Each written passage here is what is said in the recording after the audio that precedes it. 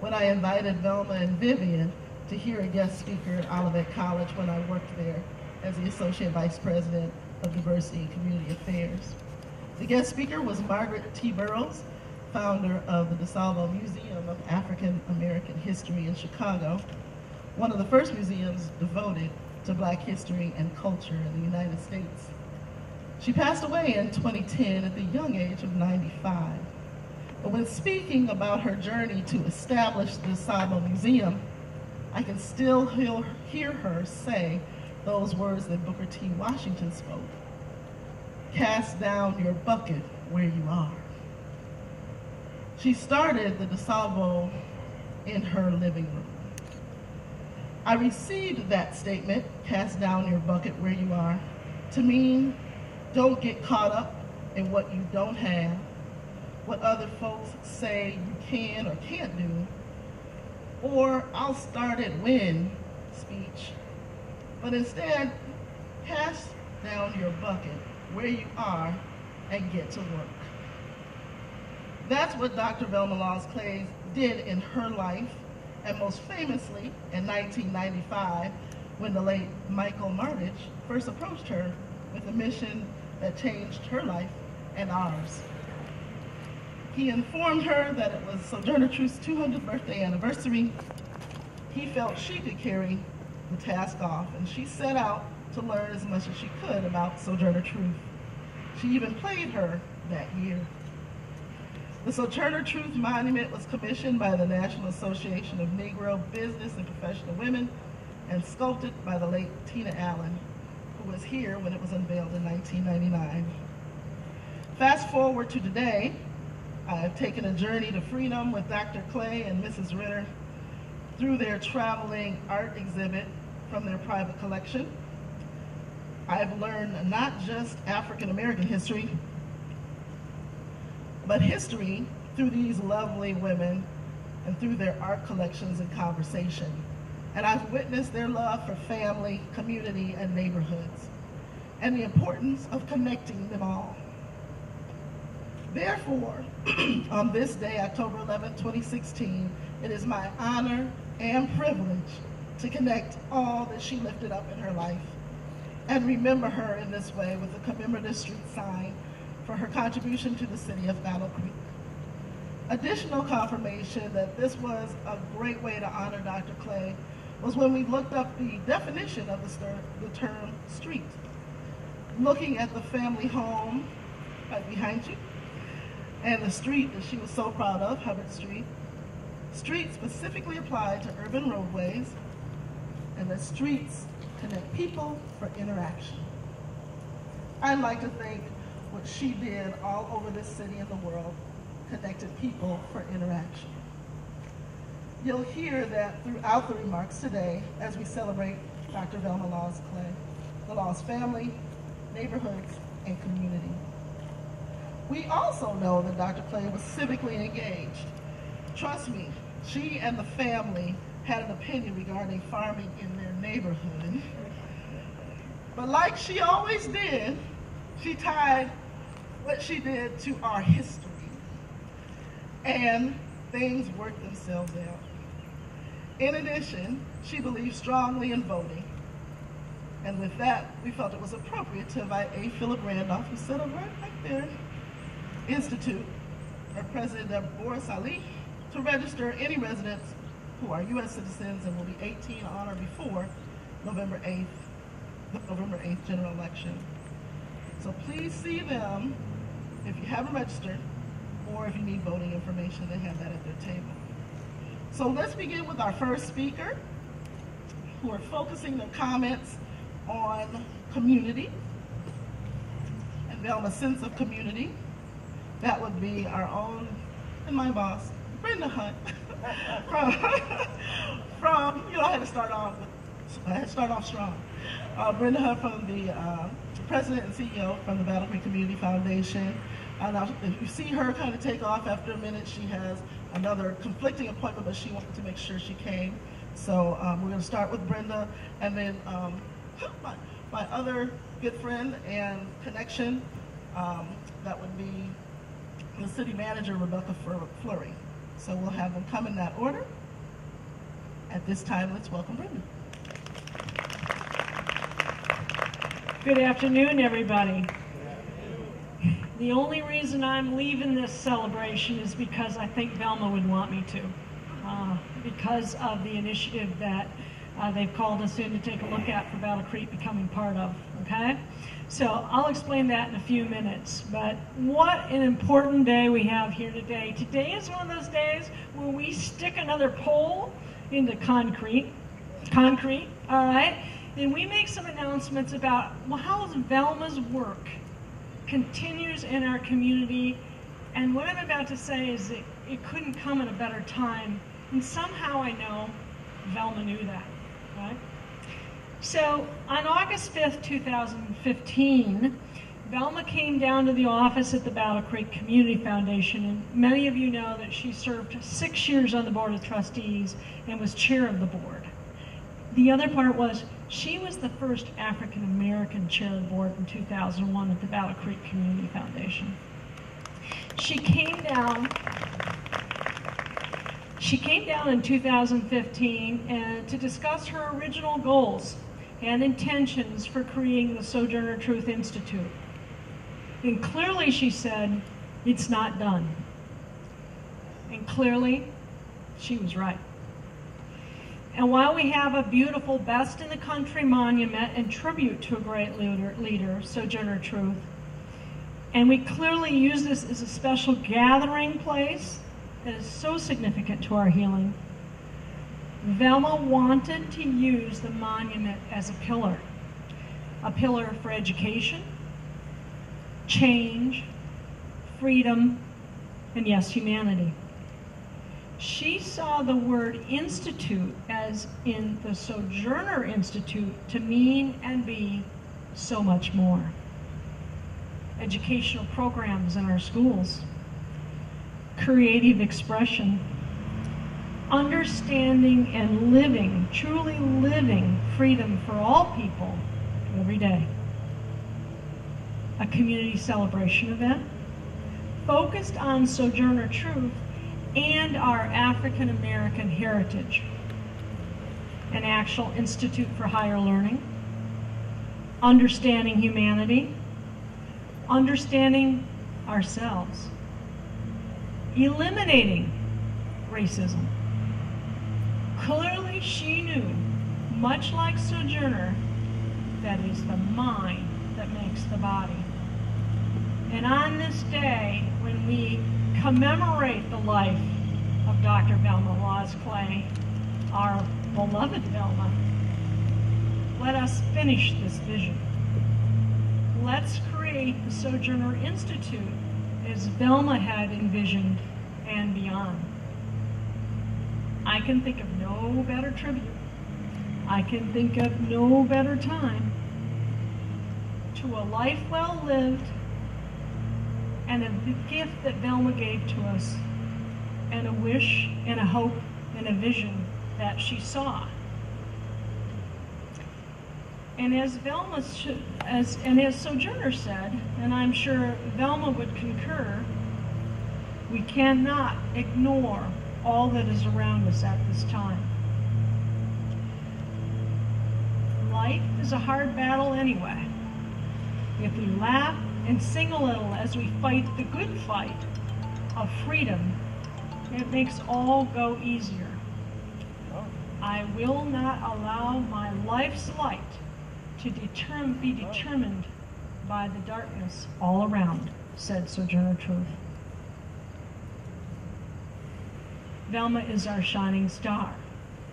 I'm on my way back down to the Kellogg Foundation to discuss how we can become a healing center, a truth-telling center, truth, racial healing, transformation, and the elimination of racism starting right here in Battle Creek. Let this begin today with a commemoration of Velma's life, this street, and all it stands for. Thank you.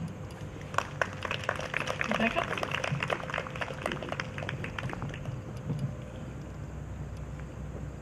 Good afternoon again. So Lynn got to introduce her boss, and Lynn is my boss. It just seems very apropos, one of my 9 bosses. But thank you all for joining us on this very, very special occasion. It is my honor to be able to address you today and say a few words about a fellow WMU alum. Go Broncos! Woohoo! Broncos! Yes! Roll the boat. Roll the boat. Yes. Creating a sense of place has become a buzzword in communities. And Dr. Velma Clay was way ahead of her time. She knew how important a sense of place was and put all her energy in making sure her hometown became a destination for all people to live and enjoy. It is fitting today that she become a part of the fabric of our community as an honorary street name, as she embedded so many of her passions into the community so that everywhere we look, we see a little bit of her. One of the most visible pieces, as Brenda described, is the Sojourner Truth statue, a true gem in Monument Park. She rises for all to see and admire.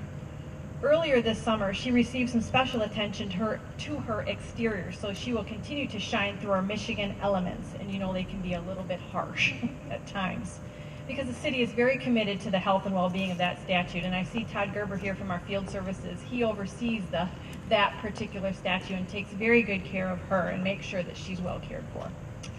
But recently, Brenda talked about just what that statue means to the community and how it draws people. We have a further story about that. Recently, we learned, some of Todd's staff learned some amazing stories about visitors to that statue. Several have shared their stories, and they've come from far off places to share that, as far away as Australia and India, just to see that particular statue in Battle Creek. We want to continue those dialogues to support this and to continue to promote that piece of our Battle Creek history that Dr. Clay's brought to life. Staff members are working to put together an online story map about the statue. This will allow us to post photos that we've taken of the monument and other significant historical pieces regarding Sojourner Truth, even the most recent mural downtown. And we anticipate it will also allow visitors to post and upload their own photos and stories taken about their experience in Battle Creek. So truly, this has become a gathering place for worldwide people to come to experience Battle Creek, to experience the history that we have, and I think fulfilling the vision of Dr. Clay's. It's amazing, the more stories that we hear. All from the vision of one incredible woman, a woman who was so passionate about her community and her neighborhood, her church, African American history, and advancing knowledge, that we celebrate her today and we remember her works with an honorary street in her name. Thank you.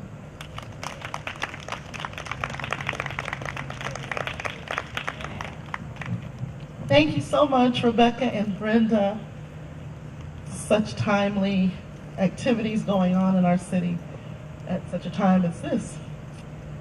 At this time, we're going to bring up a little sense of connection to history and African American history through Elizabeth Newmeyer, who's representing the Historical Society of Battle Creek Sojourner Truth Institute, and Shirley Tuggle, who's the president of the Battle Creek Club of the National Association of Negro and Business and Professional Women, and they will come in that order. Elizabeth.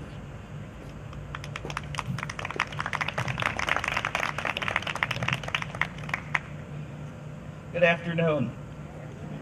I'm representing the Historical Society of Battle Creek today. Our president, Mark Lambert, was not able to be present.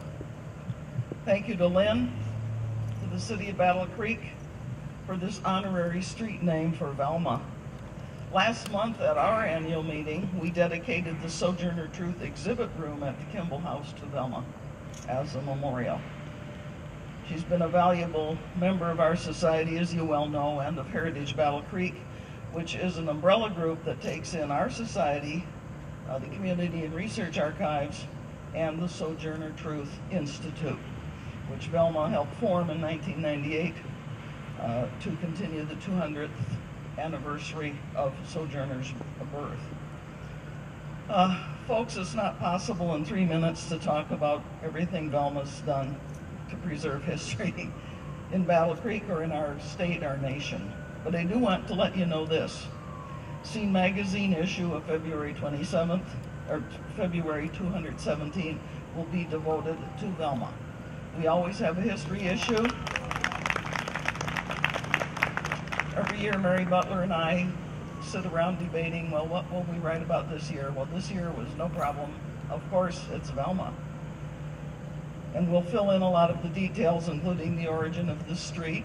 You know that I write street articles about why these things happen the way they do and what Hubbard that Velma grew up on. I also, at the request of Dorothy Martage, nominated Velma for the Battle Creek Central High School Hall of Fame. I was stunned that she wasn't in it. In fact, I had to check. I said, Dorothy, are you sure? And she wasn't, so I'm hoping when they announce it in a few weeks, her name will be there. And it's also our plan, as the Historical Society, place her name in nomination for the Michigan Women's History Hall of Fame. Sojourner Truth is there. Mary Mayo's there. Ella Eaton Kellogg is there. It seems only appropriate Velma should be there too.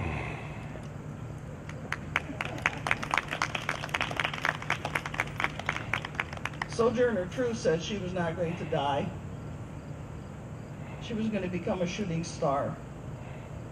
Well, that's Velma for us too, isn't it? A role model, a shining light, a tsunami of energy, love, and hope for Battle Creek and for our future. Well, thank you, Velma. I'm glad to see this honor happening for you today and many, many others. Our shooting star. Thank you.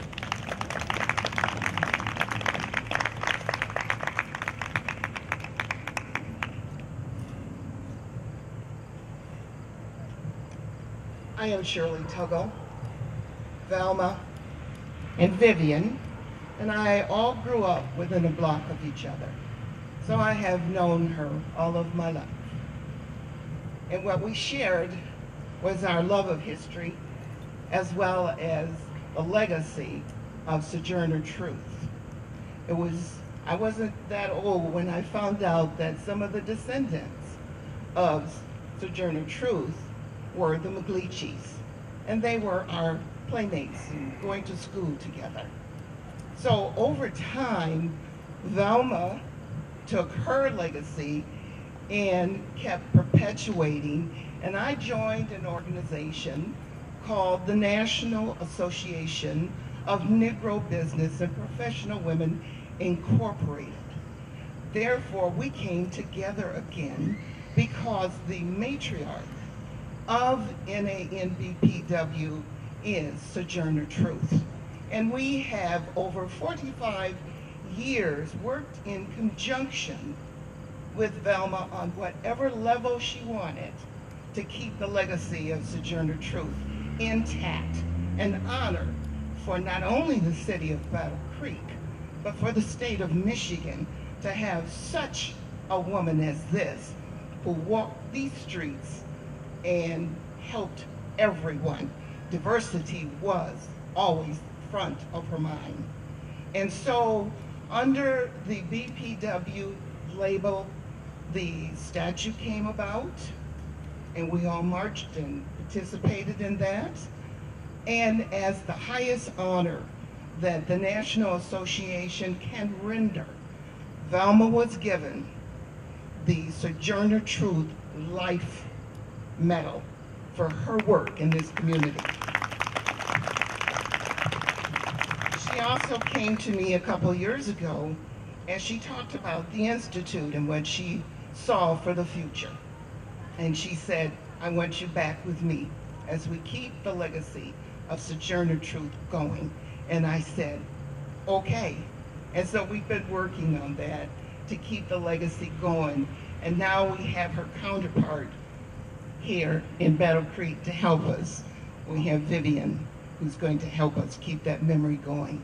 And so I want to take this time to invite all of you, because we are not going to let her vision die.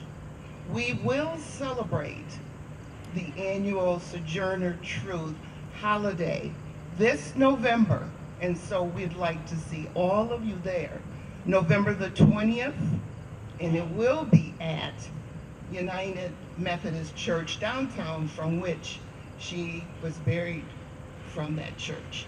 So you are all welcome, November 20th, probably about 3:30 in the afternoon, to come out as we celebrate once again the legacy of Sojourner Truth, along with a memorial program for our own Dr. Velma Clay. Thank you.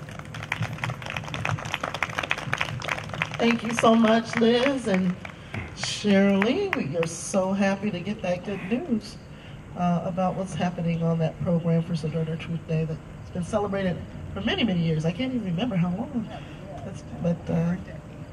Over a decade. That's awesome. Well, what would be a celebration or an unveiling without some music? And we are very fortunate to have with us the brother of Dr. Clay and Count Laws, who will render a selection at this time. Count.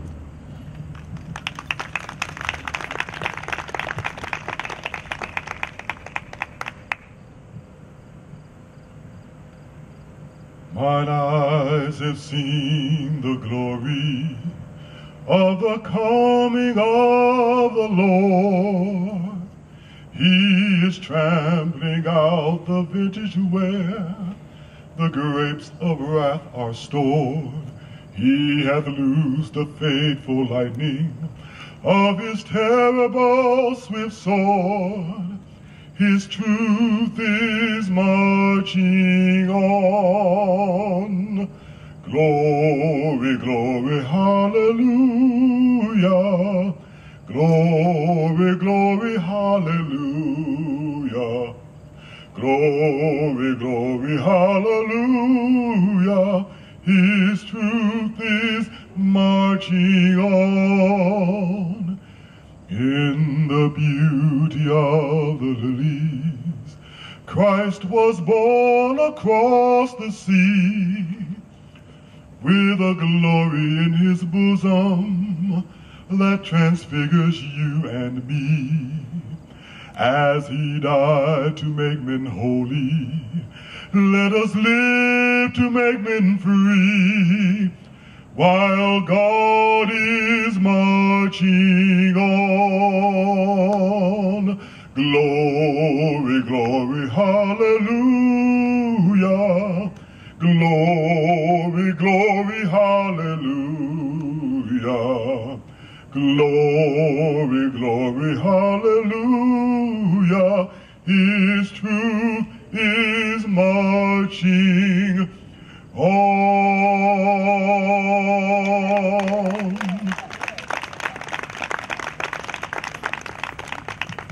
That is one distinctive voice.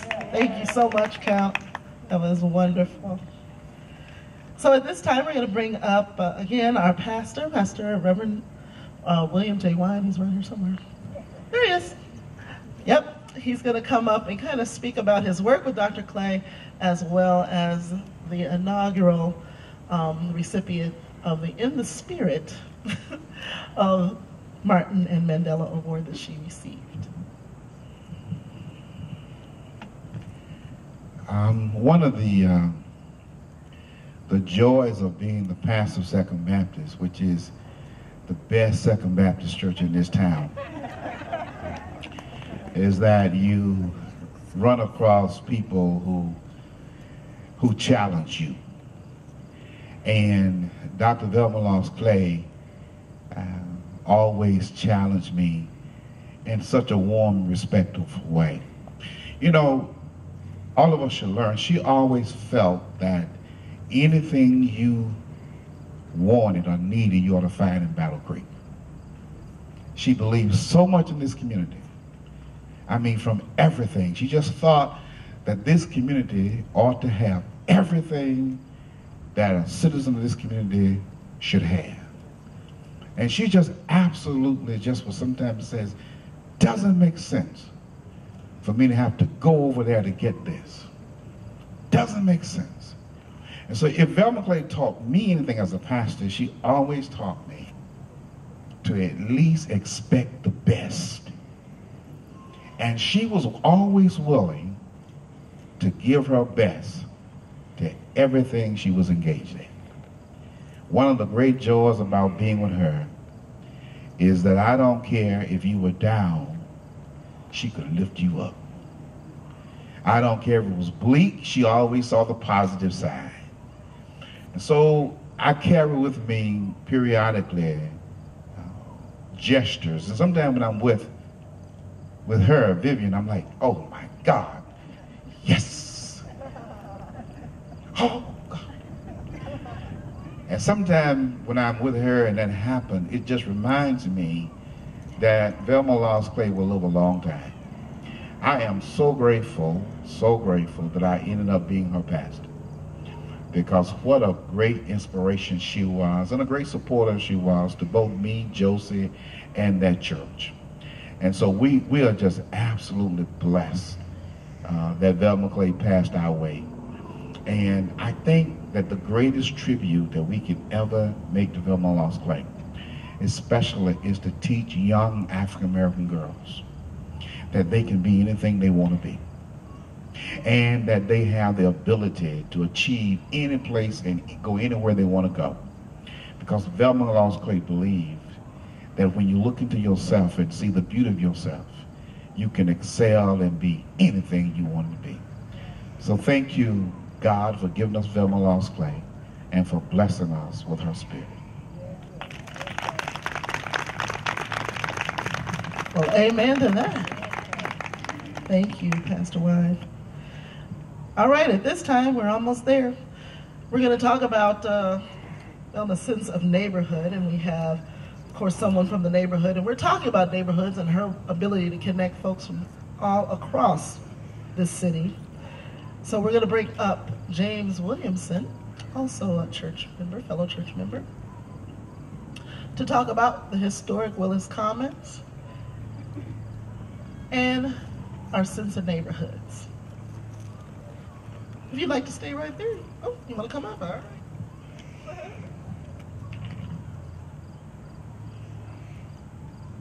As much as I would like to say the kinds of things that could be said about the neighborhood, we'd have to spend longer than the program would allow. So to keep it down to the 2 minutes that I have been given, our neighborhood covers a block, starting with Hubbard Street, Moffitt, down to the corner, to the second corner, and back to here. When I look at how many families we had that related to each other, there was a whole lot of families. And at that time, the holiday that is coming up will not be the same because there won't be that many children knocking on the door to ask for trick or treat. Just to call off a few families, on the corner of Hubbard and Moffitt was the Williamson family, and still is the Williamson family. Next door was the Blunt family. Of course, this was the Laws family. Right here was the Sims family in the blue house.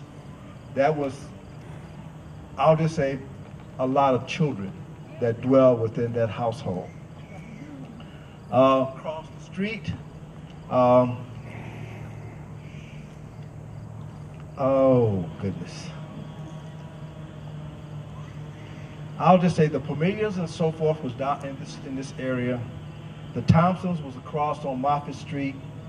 The Brown family, the Kurt family, Pamelias. And we enjoyed a lot of things. On the back street, you know what street that is, right? The one that goes this way, on the opposite of Hubbard? Yeah, Jordan. On that street lived a family that had about 8 children. Everyone in that family was left-handed except the mother. Okay? And then on Moffitt, there was the Thompson family, and they had a bunch of children also. I'm not going to try to go too far with a lot of things that happened, but one thing that I will say about the families of this block is that we got together often. And one of the best holiday meals that I know we share with family members here was in this little creature right there that's called a garage. These wonderful people who had the last name Laws had it laid out with so much food that we couldn't eat it all if we had to come back twice. And some of us wanted to come back twice. But we took home the carry out, so to speak, and it was great. But the families in this neighborhood was together. They shared a lot of events together. They did things together. I even remember this one young man who used to come in our yard and play, and I said, "What is your name?" "Count Lalala Laws." I said, "Who?" And he would go, "Count Lalala Laws." And then we would play and do all those wonderful things that kids do and have a lot of fun. So I want you to know that this neighborhood was a great neighborhood. It shared a lot of things together. It shared holidays and just day-to-day kind of activities that made us enjoy being with each other. So thank you. Thank you so much, James. And at this point, if Jerry Uri is here from Signs and Designs, the sign creator for this beautiful historic Willis Common sign, I'll ask him to come forward. But if not, then we are at the final speakers, who are none other than Count Laws and Vivian Laws Ritter. So I'm going to start with her twin sister, Vivian Laws Ritter, at this time.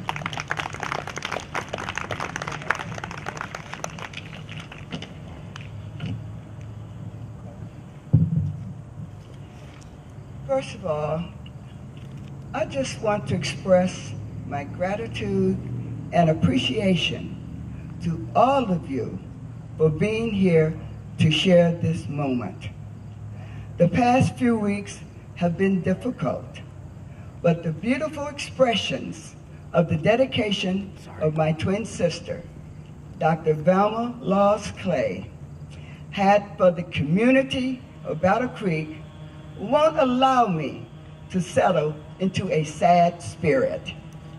As most of you know, I very seldom say just my sister. I have to say twin sister, because we were so close. She was the bridge that kept me connected to my hometown of Battle Creek. Each time I came home, there was always something to do, someplace to go, and I was involved through my connection to her. She anointed me with the National Ambassador title, which I utilized to share all things happening in Battle Creek with Washington, D.C., and vice versa, regarding Sojourner Truth and, of course, the art world. This sharing brought together people and established a real national link. Part of that national link was a quote Dr. Clay loved. And I quote, "Sojourner's hometown is our hometown." And that resonated both in Washington. If I'm in Seattle or in Los Angeles, it was always a nice phrase that caught everyone's attention. Another historic connection Dr. Clay was instrumental in starting is the Willis Commons Neighborhood Vision in 1996. That vision quoted, in part, "It will be quiet, safe, and well kept. It will be a strictly residential where people want to live, raise their children, and grow old together." One of the greatest contributions in the history of our city, lies in the 40 years Henry Willis engaged in assisting hundreds of slaves, both black and white, to find the land of liberty. He had the courage to stand up for freedom. And out of all those things, the most important that he did was he was the first person to bring Sojourner Truth to Battle Creek to speak. And that was at the greeting house where St. Philip's Church now stands.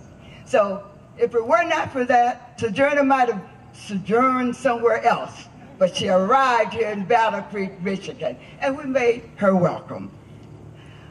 An example of Dr. Clay wanting to make a difference is right here before us. She brought together the neighbors and shared the vision and research. This sign represents the vision. The word commons relates to the community as a whole. The Liberty Bell was chosen as the logo based on Willis's activity in helping slaves escape and advocating freedom for all. In 1998, my twin sister and best friend was awarded the Neighborhood Associations of Michigan Leadership Award for the vision, courage, and character demonstrated through her commitment to improving the quality of life in her community. The award was shaped in a wood carving representing the state of Michigan. Now, she was our leader, but let me assure you that we knocked on every door in the community. We got to know the residents there, and out of that came the joy that for our parents who had deceased, there were those who remembered when we were growing up here. And they were so pleased that through the years, we returned home to complete the legacy that our parents tried to establish. I don't know about you, but in most families, when your parents work hard to get something for you, you ought to take care of it. And that's what we've been doing for 30 years. And one other point that Mr. Williams made was beautiful, but what really was gorgeous, one midnight at dark, the moon was out, when all of the neighbors were gathered, we planted all of the lights in each of the yards. Well, Sis was right there, and Mr. Williams turned on the camera, and you could see the night glow all the way up and down the street. It was a beautiful sight, but even more beautiful, the neighbors were there hugging one another at midnight. So it was a safe place. It was okay to be out after midnight. So that in itself was a testimony to what neighborhoods can do. In closing, I would like to share a quote of President Obama with you. This honorary street naming ceremony seems appropriate. Change will not come if we wait for some other person or some other time. We are the ones we've been waiting for. We are the change that we seek.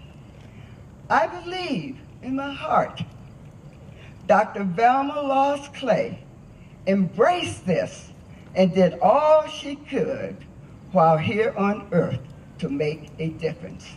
And I know this from the testimonies that I have been blessed to hear and to be a part of. And I thank you for listening and allowing me to recall a few memories that Sis and I shared that brought joy to our hearts. Thank you.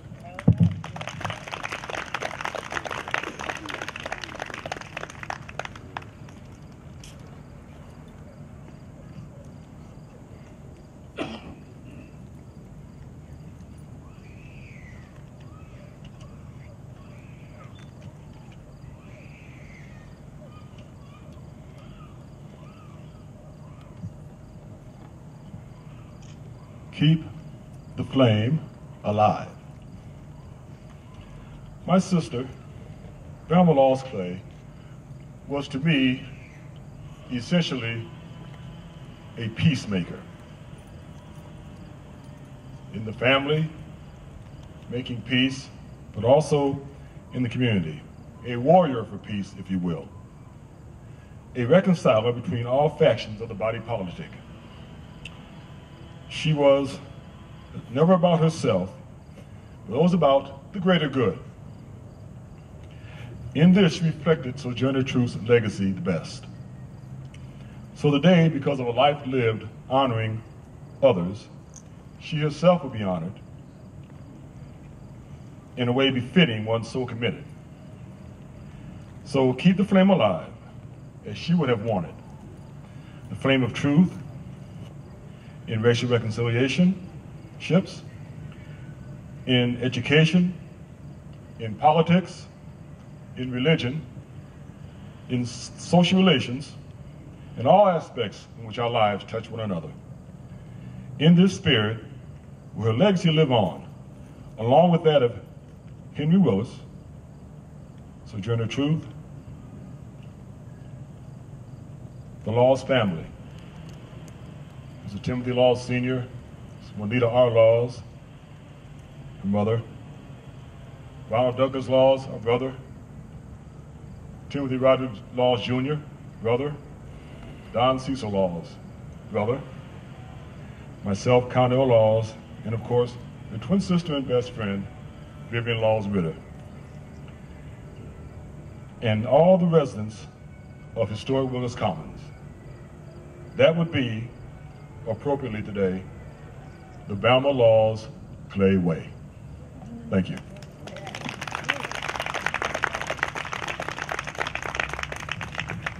Thank you so much, Count and Vivian. That was beautiful. So, at this time, I just have a couple of thank yous before we unveil. I want to start with the city staff. We've been working on this for months, ever since Dr. Clay passed. Ty Gerber is here. Phil Lara, who's from the signs department, I believe. And then just so many folks that I probably don't know, and I think Miss B likes me. Carl English, who's videotaping today for AccessVision, we thank him. My baby, Sam, for helping me out with the setup. Baby. And all the speakers who said yes without hesitation for the program today. And of course, Dr. Clay's siblings who are here with us, Count Laws and Vivian Laws Ritter. I know there's also some elected officials and some candidates in the audience, so I'll get them to raise their hands so you guys know who to go talk to if you want to have great conversation. I thank them for coming. And finally,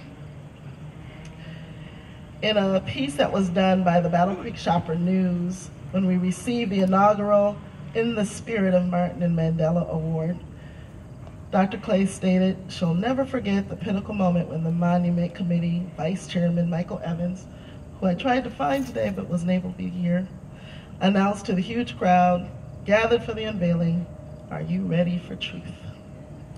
So in our case, we know where truth is. We're going to say, for such a time as this, and in the spirit of Dr. Clay, we'll say those same words as we unveil the honorary Dr. Velma Laws Clay Way sign, so she can hear us. We'll walk over here, and I hope we can get this done right. Come on over.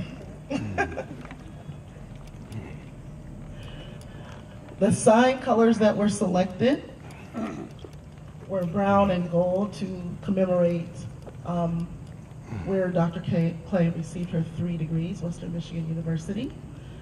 And of course, Sojourner Truth can't be far behind. So at this time, are you ready for truth? Yes or no? Yes. All right. Go ahead.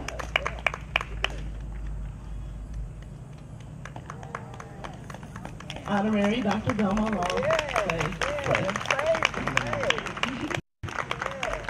thank you everyone for being here today. And thank you to the family. And there's some refreshments over under the tent if you'd like some.